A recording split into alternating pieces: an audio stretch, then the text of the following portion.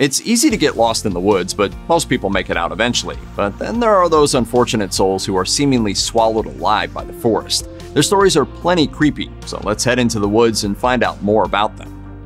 On July 8, 2014, 28-year-old German tourist Lars Mittank disappeared after getting into a fistfight over football teams. He'd been vacationing with friends at Bulgaria's Garden Sands, and owing to a ruptured eardrum sustained during the fight, he couldn't fly. So he stayed the night in a cheap hotel close to the airport. He texted his mother that he didn't feel safe, while noting that he was hiding from 4 men.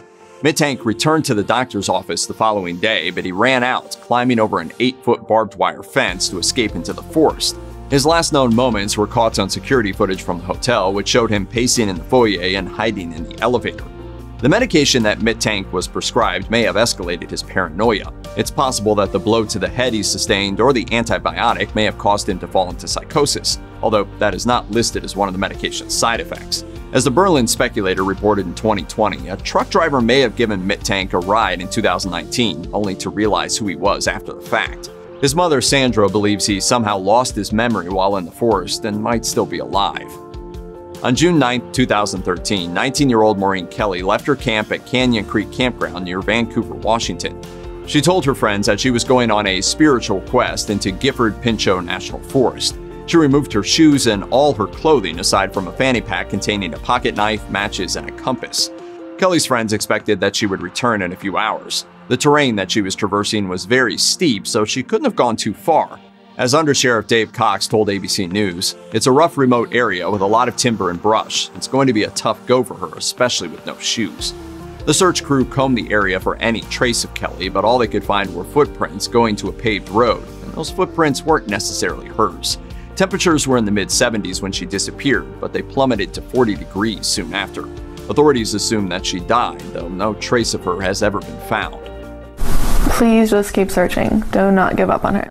TV production assistant Terrence Woods Jr. disappeared on October 5, 2018 while filming in Penman Mine, an abandoned gold mine in Idaho, for Discovery's Gold Rush Dave Turnan's Lost Mine. On that morning, he texted his father that he would be cutting his time on the shoot short by several weeks. He emailed his production company Raw TV that he needed to be with his mother owing to a health condition, even though his mom said that wasn't necessary. Woods had reportedly been having mental health issues. On the evening of his disappearance, he said that he needed to use the bathroom and then dropped his radio before running down a cliff into the forest. People ran after him, but they returned torn and bloodied from the rough terrain. The formal search did not begin until the next morning and ended unsuccessfully 6 days later. Woods' parents suspect that Raw TV may not be telling the whole truth. As his father told Deadline, "You say my 97-pound son ran down the cliff without tripping, falling, hurting himself? You don't have a trace of his blood or a piece of his clothing?" There was something going wrong, and he felt he couldn't deal with it, and he wanted to leave. Raw denied the accusation, insisting they did all they could during the search and rescue. As a spokesperson put it, "In such a tragic case, there will inevitably be speculation about his disappearance, which is neither helpful or fair to Terrence, his family, or the crew who helped so hard to try and help." When Paula Jean Welden went missing on December 1, 1946, the 18-year-old Bennington College sophomore wouldn't be hard to recognize. She wore a vivid red coat with fur collar along with jeans and sneakers that suggest she didn't intend to hike for very long. A gas station owner reported a thin woman running through a gravel pit near the college, and a man reported that he picked up a young woman hitchhiking and dropped her off near the mouth of the long trail. The last sighting of Welden was by a watchman who warned her against hiking in such light clothing. After her disappearance, classes at Bennington were suspended so that students could help with the search. Welden's father called in police from New York and Connecticut as Vermont lacked their own force. Suspicion fell on both her father, with whom she'd had a falling out, as well as supposed boyfriends. It doesn't appear that Welden was running away, though, as she reportedly left behind money and an uncashed check from her parents.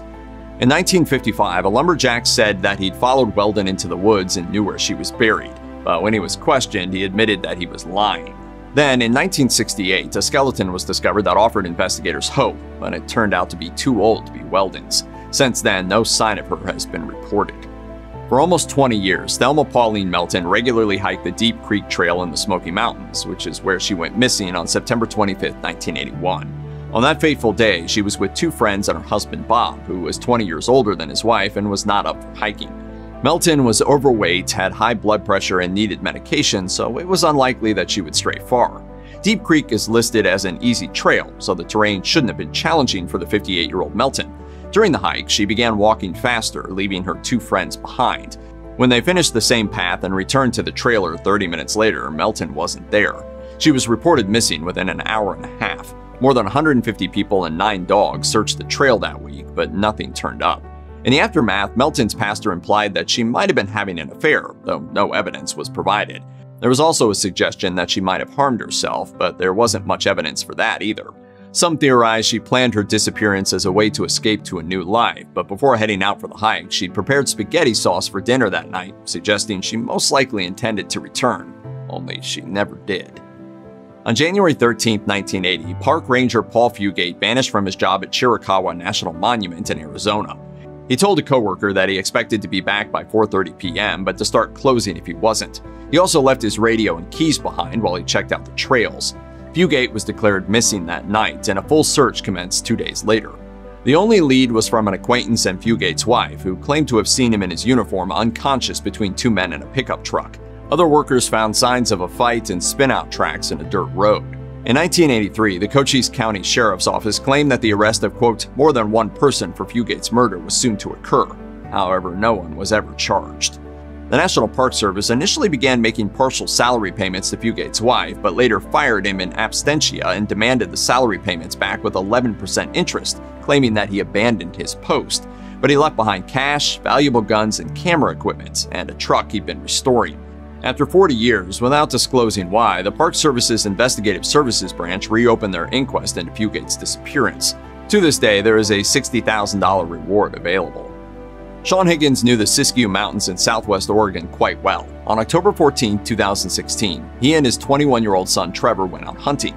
They separated while they were out, with a plan to meet up at the truck later to pick up Trevor's uncle, who was hunting in a different part of the woods.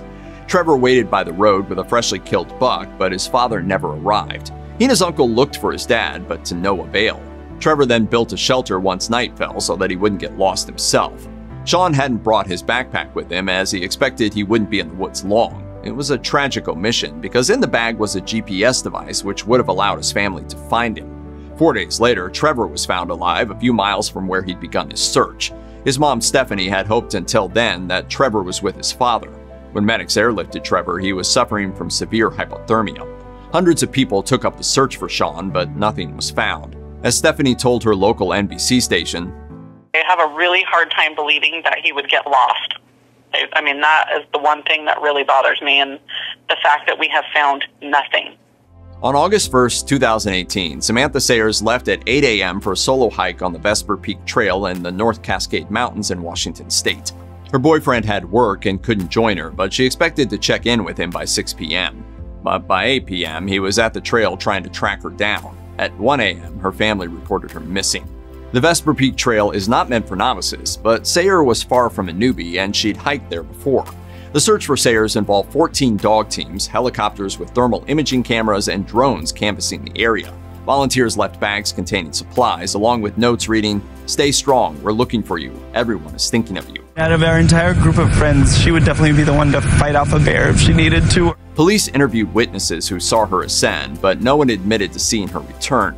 She had lunch near the peak with an unidentified man around 3 p.m., but they went their separate ways afterward.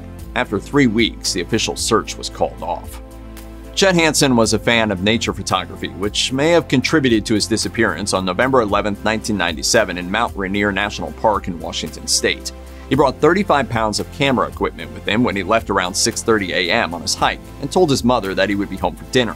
When he didn't show up on time, she wasn't too concerned and assumed that he was just staying with friends. Hanson was reported missing only after he failed to come into work the next day. His car was found at the Deer Creek trailhead. It was opened and contained photo negatives, a keyring, and papers, none of which provided much of a clue as to his whereabouts. Hanson reportedly hadn't dressed to be gone for very long, as he wore only light clothing and left no itinerary.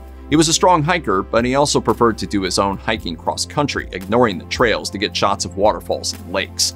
Despite the search team bringing in sniffer and cadaver dogs, no trace of Hanson or his camera equipment has ever been found. Stefan Bissert was a German exchange student and Fulbright scholar at Oregon State University. On January 20, 1992, he went hiking in Washington State's Olympic National Park along with a buddy, Garrett Forstman.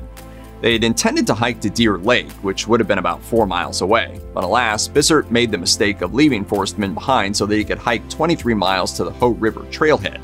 Such a hike through the snow in one day would have been nearly impossible.